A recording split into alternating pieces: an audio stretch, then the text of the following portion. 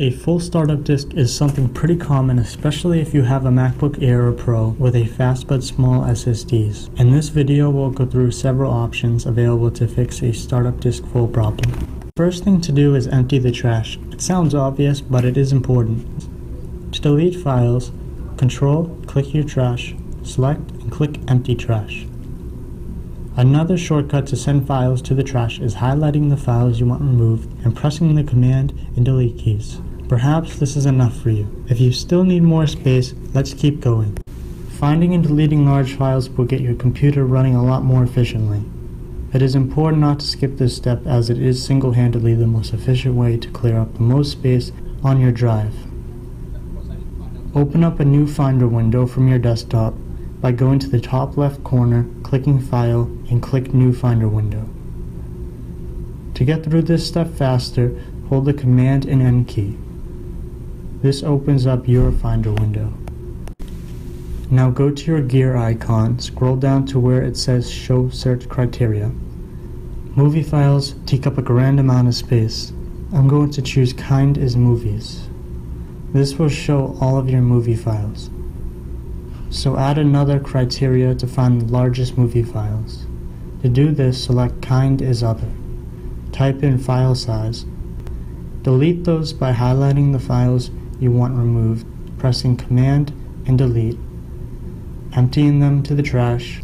Movies are going to take up a lot more space than other files, so make sure you delete your movies first. The next easiest thing to do is to clean up downloads of movies.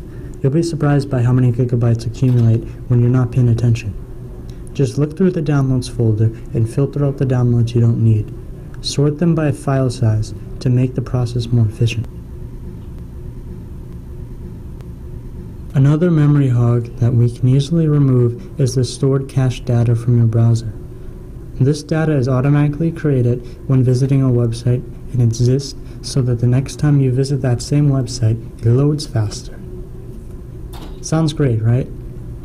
The problem is that if you only visit a website once and never visit again, you still have those damn files on your computer taking up space. Here's how they do it manually. Click on the magnifying glass in the top right corner. This is your spotlight search. Here you can search for mostly anything on your Mac. Search Terminal in the search bar. You will see text that could be your name. Highlight this text and copy it. Open Finder, paste the text in the search bar. Click on the house icon. Click on it, and then find the caches folder. Once you're in here, organize the files by size and see if you can spot any really large folders. I do not always agree with deleting apps, as most of them are really small. However, every now and then there are a few really big ones taking up valuable startup disk space. Go through your applications folder and identify applications you rarely use.